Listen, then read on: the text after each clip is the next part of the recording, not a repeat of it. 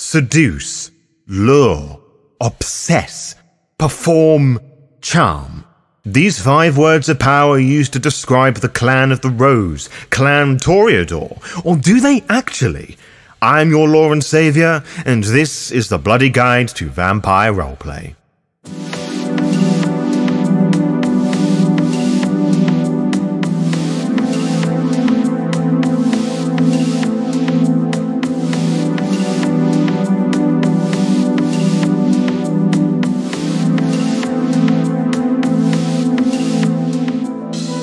The Toreadors are descendants of Arakel, the Toreador antediluvian, debatably the oldest Cainite 3 times removed from the biblical Cain, whose outburst of passionate anger and hatred resulted in the vampiric curse that would plague and dominate the world of darkness. Legend has it that Arakel, the founder of the clan, was once a mortal painter and sculptress who lived in the illustrious First City. Renowned far and wide for her stunning artwork, she was embraced into the world of the Cainites and soon-to-be kindred, and soon after, she painted a mural that depicted the past, present, and future of the vampiric society. As Cain's blossom, Arakel crafted intricate statues for the First City, impressing all who saw her work. However, when Cain foresaw a grim future for his kind, he cursed Arakel with an affliction that still plagues the Toreador today.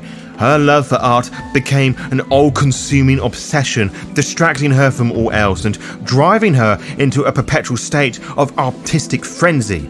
But the Toreador that would spawn from her would not be so animalistic, learning to refine and control their pursuits, but also becoming the remnant of the beating heart of the humanity that all the kindred of the Anarchs and Camarilla would soon emulate. It was a Toreador who named the Camarilla, conceptualized the Masquerade, and ranked the importance of each clan within the sect, defining how each modern kindred should behave, reshaping the political landscape in their image. If the Ventrue are the face of the Camarilla's political power, the Toreador are the embodiment of the sect's artistic and cultural influence. They are a clan of vampires who revel in the pleasures of the flesh and the aesthetic beauty of the world around them. Seducers and seduced in equal measure, the Toreador use their charms and lure to manipulate the mortal world and lure in their prey. But they are not just manipulators, they are also passionate devotees of the arts, from the grandest works of sculpture and painting to the subtlest nuances of music and dance.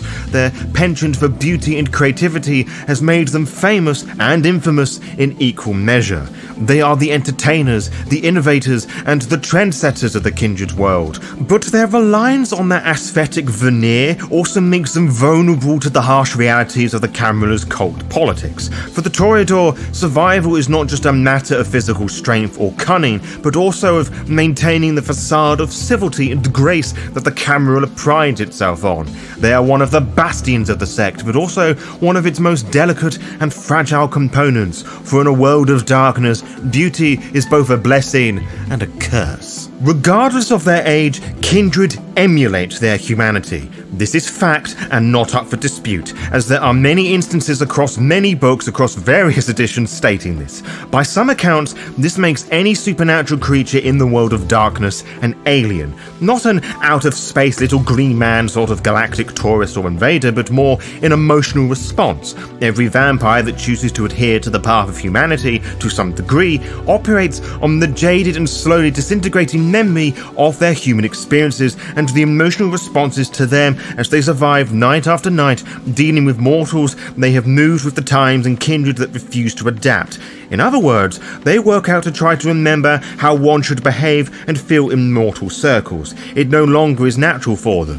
Such vampires are almost locked in a prison, stuck in their old ways whilst slowly realising that the mortal social norms do not apply to them as they once did. Things like gender, sexuality and law and order are mortal constructs to bind the lessers into place. Why should a vampire have to adhere to these limiting philosophies? The breadth of emotional and sensual possibility to explore what it means to truly feel is endless, and the Toreador, to one degree or another, try to redefine redefine what it means to feel and experience emotion, and one of the freest ways we can begin to rethink our way is to behave as a Toreador might is through interpretation. Their hyper-focus of an artistic art form is an easy thing for the mortal to understand because of the old saying, beauty is the eye of the beholder. What is one other person's trash is another person's treasure, which is another simple, that looks nice, be it Japanese paintings in the 1800s, 21st century vaporwave music, nostalgic memories of Marvo crocheting in the 1990s, the bloody expression of a recent mass murder, or the twists and turns of a contemporary boxing, football or cheese rolling match, which will cause some form of emotional response, and it is not always clear what the intention of it is. Art is not limited to what you only see, but what you feel and think. There is the texture, the way the image was projected, what it says about the artist, their resources, the creator's education or lack of thereof. They're just some of the things to ponder over, helping you better understand and appreciate the world around you, and the world that you're going to invest the next week, month, or even years over. There's also the fact of when they did it, what was going on in their life, their political leaning, and so forth. Nothing is created and expressed in a void. There is a reason for everything, and when it comes to expression, interpretation is just as important, as is the reason as to why you feel about it, or in the case of the Toreador, obsess over it, losing yourself in the beauty of creation or destruction. And it doesn't matter how much you feel or live this piece of art, no one will ever understand it because they are not you, and therefore will never appreciate things as you do. Think for a moment the loneliness that this creates, and how it could create an unhealthy sense of longing and a desire to feel as they once did, to be loved and lusted over. Kindred are creatures of extremes, so they give out too much, but they also demand unhealthy amounts of attention in return, which they can amplify with their blood with presence, which is very much their discipline. Every Toreador knows this, and they revel in it. They would never admit, because why would anyone reveal such a flaw to the world? For one thing, the Toreadors are not flawed, they are perfect. It is the world around them that is riddled with imperfections, silly. The Toreadors do not strive for control like a Venture or Trunir might. Their goals are much simpler and personal. They wish to enjoy the mortal world and play with it. Everything worth the time is now their plaything. Experiencing any emotion to the extreme is unhealthy, yes, but the Toreadors are not mentally sound. They are obsessive and easily bored. They expand their energy and excitement in huge bursts, focusing on a movement, subculture, but usually a person, gaslighting them into believing they are the diamond in the rough before discarding them like a condom packet on the side of a street. You were yesterday's news, darling. The diva has got their fix and needs something new, fresh, and much stronger to stimulate their urges. They are supernatural junkies.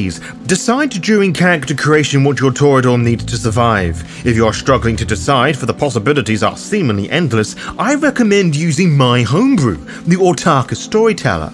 Whilst it is meant as a solo play tool, there is a section in the character creation chapter that is dedicated to Toreador obsessions, in which you can roll some dice to narrow down your Toreador's obsessive hobby. As deep as I make the Toreador appear to be, they are outwardly shallow creatures. They pursue style over substance. As the Toreador, you aim to please the people of today rather than inspire those of tomorrow. You don't need to truly feel the social norms to operate it, you just need to understand how they work on a basic social level. If this sounds contradictory, this is a very basic understanding of a sociopath. This mentality gives the Toreador a vital role in the Camarilla they so named. Elysiums are up to date because they are the pulse that keeps the old blood circulating. They don't care for the emotions behind it, they just want to blend in, and the Toreador provide the gossip, bringing in someone down a peg or several in turn. This is all assuming they are the default Camarilla aligned Toreador, but those who defect to the Anarchs, the so-called abstract Toreador, are not so different yet very different at the same time. The Toreador's clan contribution to the Anarch movement is often overlooked due to their association with high society and appreciation for beauty. However, when Toreadors join the ranks of the Anarchists, it's a significant step for them as they cut themselves off from the traditional comforts and restrictions of their clan and sect. As part of the Anarchs, Toreadors often act as diplomats and liaisons, using their abilities to plead the Anarchs' case in places where most Anarchs would have difficulty being invited. They can rally support from liberal societies, both kindred and kine, and convey the Anarchs' platform with a grace that the less mannered supporters of the cause cannot imagine. Toreadors understand that change must occur at all levels of society, so whilst it's important to rally the disenfranchised kindred in the streets, it's equally vital to have representation in the halls of power. They take on this role and ensure that the Anarchs can make concessions without threatening the Masquerade, and that the Anarch cause can progress in steps rather than massive, sweeping, unmanageable coups. Although some Anarchs may make fun of the Toreador members, they are aware of their significant contribution to the cause. Toreadors take pleasure in this knowledge and sometimes have an air of hauteur about them. However, if the Anarchs ever become so angry that open revolt is the only option, no amount of smooth talking will be enough to prevent action. Within the Anarchs, the Toreador hierarchy remains intact, even though those who belong to the Camarilla still carry significant influence. For Toreadors, subsect needs and clan membership are closely intertwined. Despite being part of the Anarch movement, Toreadors still receive invitations to attend parties and other social gatherings, but often they're viewed as curious outsiders, much like a foreigner at a formal dinner. Instead of isolating themselves from kindred society, Toreadors aim to change the Camarilla from within, which would be impossible if they were to remove themselves from society altogether. While some non-Anarch Toreadors snub those who openly declare their Anarch loyalties, others secretly admire them for their bold and controversial expression of their beliefs. The expression or convincing of any opinion or belief is aided supernaturally with presence. To scare, inspire, allure, or arouse is easy to achieve for any Toreador who invests in presence. Note the importance of presence in relationship to the Toreador. This is not dominate. Breaking the mind and forcing someone's hand does not grant the mind the ability to think for itself. Presence helps with this, to heighten emotions and feel new themes. That it makes the targets of this more often than not willing, albeit one that is supernaturally coerced. Celerity may seem as an odd choice for the Toreador to possess, and is often associated with the more combat-heavy clans, and if your Toreador is, say, a fencer, boxer, or sniper, you're going to need to be quick. It's also perfect for the quickest of backhands at escaping when things get too much. You should also consider the speed in which you can move, how it can help you express paintings, sculptures, and the likes in ways no mortal could. Similarly, with Auspex, unlocking parts of your sixth senses that is impossible for most denizens within the world of darkness. The sixth sense here is the mind itself. With telepathy, true premonitions, and possession, I needn't say more of what these sensations could do for a Toreador other than make a mess on the floor. With this wide range of functions, there are many ways one can bend predator types to fit your kindred concepts, but here is what I would suggest. The most obvious three are Scene Queen, Osiris, and Siren, with each one tapping into more mortally social taboo feelings and expressions, though most of the predator types can be twisted into such a fashion. Grim Reaper from the Player's Guide focuses on the near release of death, whilst Pursuer and Alleycat on the core book and Player's Guide respectively focus on more intense emotions like fear and anger.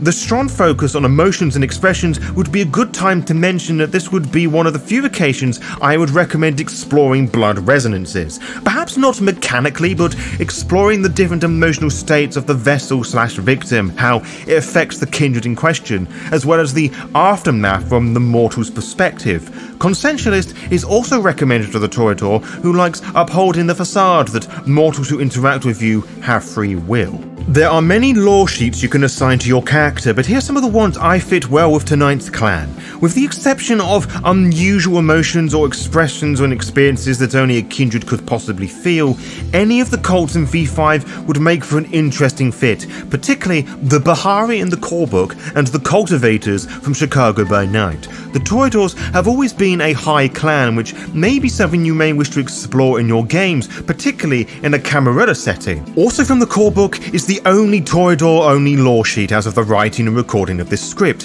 which is the descendant of Helena lore sheet, though technically speaking, so is Child of the Angel Michael from Cult of the Blood Gods, but that doesn't give you a pop-up club to play with. If an incarnation of the Succubus Club isn't your cup of joe, perhaps the Asylum with the Jeanette Therese Vorman lore sheet, also from the core book, the Blue Velvet, or the Painted Lady lore sheets from Chicago by Night. Abstract Toreadors may wish to employ the Anarch Revolt lore sheet from Anarch to inspire their fellow Anarchs into battle. If you are the only person who likes the Boston by Night sourcebook and running your VTM games in Boston, the Boston Camarilla lore sheet may offer you some entertainment. More flippant Toreadors embraced within the last 10 years or so may benefit from the Kindred social media influencer making all the hashtag totes poggers content for their fans. Finally, and certainly least, if you wish to become a Daughter of Cacophony, you can bend the stories of the Daughter's lore sheet from the World of Darkness side, but prepare to be greatly disappointed. There are many ways one can build a character. Some of them are wrong, but most of them are right. Ultimately, it should be the narrative that drives the stats, powers, and mechanics that work with and against them. These are just my takes and mine alone. How would you build a character belonging to this vampire clan? What wouldn't you do? What would you add to shake things up and make that concept just a little bit spicy? Let me know in the comments below. To be kept updated, follow the Lore by Night VTM Instagram and Blue Sky pages to find out when we upload each episode. You can also find out by subscribing to the YouTube channel and clicking on the little bell, as you'll be immediately notified when the latest episode is live. Until next time, farewell.